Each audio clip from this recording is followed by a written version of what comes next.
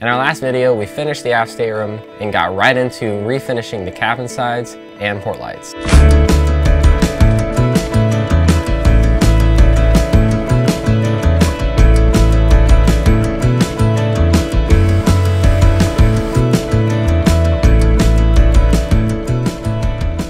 Step one of this project was to remove the teak frames on the outside of the boat.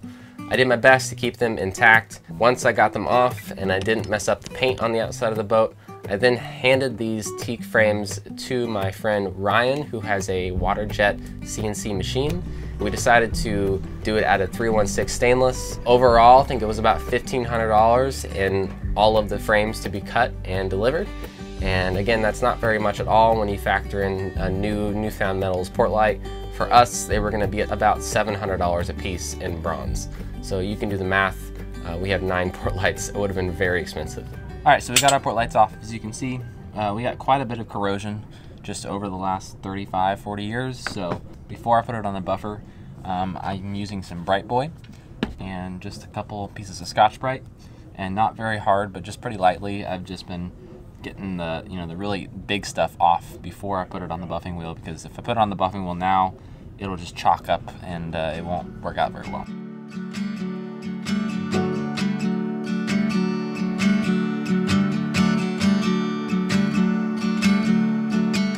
I am wet sanding our new port light frames. So we finally got these in from our friend Ryan, who was kind enough to water jet these for us. So we have all brand new port lights, which is great because it means we just were able to rebuild the port lights we already had, just replacing the teak frames on the outside.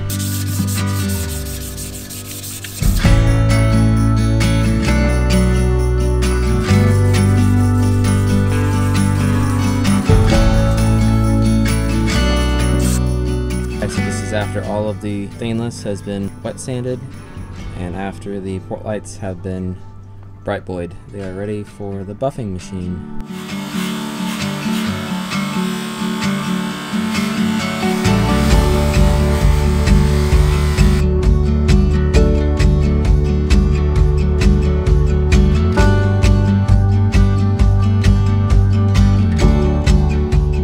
Moving inside, we had a lot of work to do. The old cabin side was made out of teak, and it just really dated the whole boat. So right off the bat, we wanted to do something white. This is almost like a wallpaper. I mean, it's not plywood. I thought forever it was plywood, but you can see it's a super thin, I mean, razor thin teak with like almost a cardboard texture on the back. So I think that it is a type of wallpaper. At first, I had always thought about repainting it in something like all grip, but all grip is very expensive, and in order to get as flat of a look as I wanted, it was going to require a lot of fairing. So we decided to use Formica. Now Formica is a countertop laminate. It's made out of fiberglass. It's really tough stuff, and really I wanted something that was going to last a long time. We were able to cut and individually, put them up on the side of the wall, and in one day the entire sides were done. Sometimes things don't always go your way. This board is like curved and it wants to pop off, so I'm gonna hold it until it cures. It's only 20 minutes. What's the worry? I got a beer. A lot has changed since Avocet was built in 1979. We love teak more than anybody, but having these white accents allows the light to come in and make this space feel more like a home instead of a cave. Installing Formica meant we had to remove our handrail. Now I was perfectly okay with this because our handrail looked horrible. We had a lot of water damage. The inside finger well right here had about 35 years of gunk and just crap, and you can never really get all that out and clean it and revarnish it while it's on the side of the boat. So being able to take it off, completely clean it, completely sand it, and revarnish it before going back up was a-okay with me. So I got the handrails all finished up. I got the inside lip here all nice and cleaned up. So when we varnish it, it's going to be way easy to keep clean this time. And I made these holes a little bit bigger so we can fit our new big bungs in there. It's always nice when we start to wrap up a project that we can do things like this. Wow. Just like that. Turns a very ugly thing into a very pretty thing. Ugly, pretty, ugly, pretty.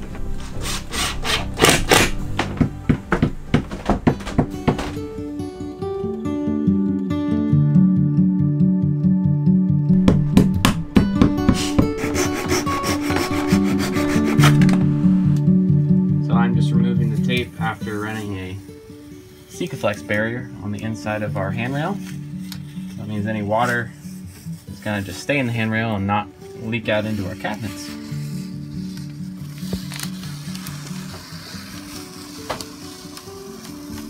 Alright, so it is now the time for a lot of varnishing on Avocet. All of the teak trim has been pulled off, and right now I have the teak trim for the windows still on the side of the dock, and the handrail is back installed like you guys saw. We put the bungs back in.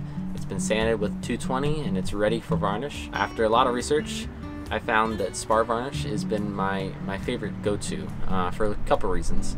The first reason, that it allows the wood to breathe. It's mineral based, and unlike a polyurethane varnish, or polyurethane is really just a plastic coating that you can put over your teak, that plastic coating hardens and it doesn't allow the teak to breathe.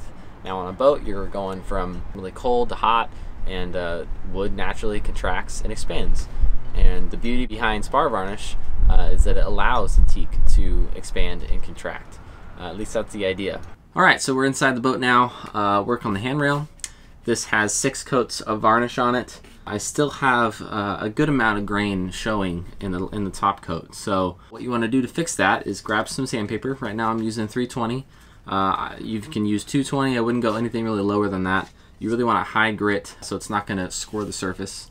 And you're just going to run it over at the top. Basically, you're going to keep going until all you see is white. You're going to try to sand until those low spots are also getting hit by the sandpaper. When you do the sanding routine in between coats, you're flattening out the last top coat, and you're getting rid of the grain. So right before you start varnishing, you're going to want to grab a rag and get it damp with some, in my case, mineral spirits, and just wipe down all of the extra residue that's on here, and you'll be ready to varnish.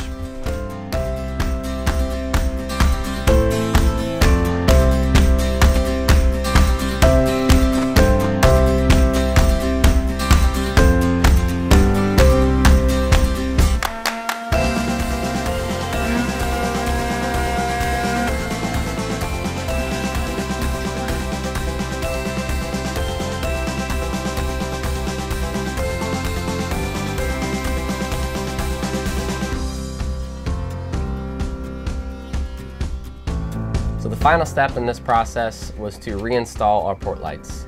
All of the non-opening port lights, like this one right here, got brand new glass, and all of the opening port lights were already in pretty good shape. So I just buffed them all out, cleaned them up, revarnished the teak trim, and reinstalled everything using butyl and Sikaflex. So we are just dry fitting our port lights. It takes a little bit of convincing because this is all new and never done this before. So all of the holes are not drilled right now. I just put it on the inside right now, put 2 clamps on, got the outside roughly where we want it, and then I'll fine tune it, drill them all, and then come back and seal it up.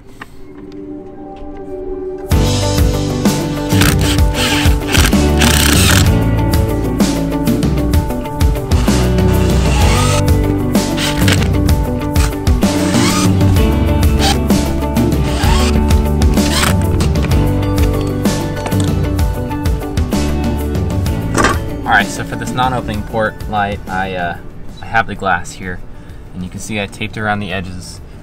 So what I went in is, I had some 150 sandpaper, and I scratched up the edges to give it a good tooth for the Sikaflex to hold on to.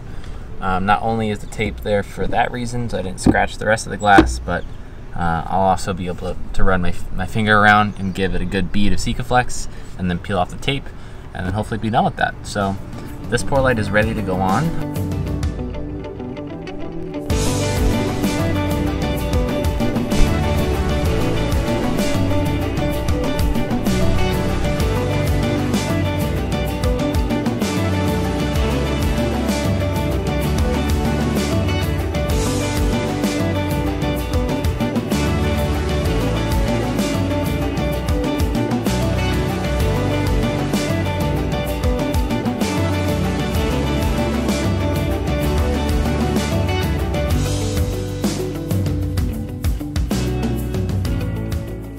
Really couldn't be happier with how the inside came out. This white just brightens up the entire interior.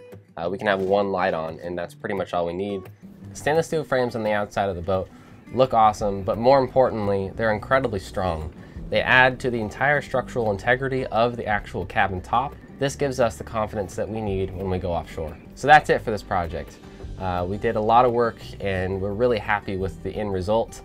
We got to use, some of the old parts from our boat, and we always like to do that. We like to reutilize certain pieces so that way it doesn't just feel like a new boat.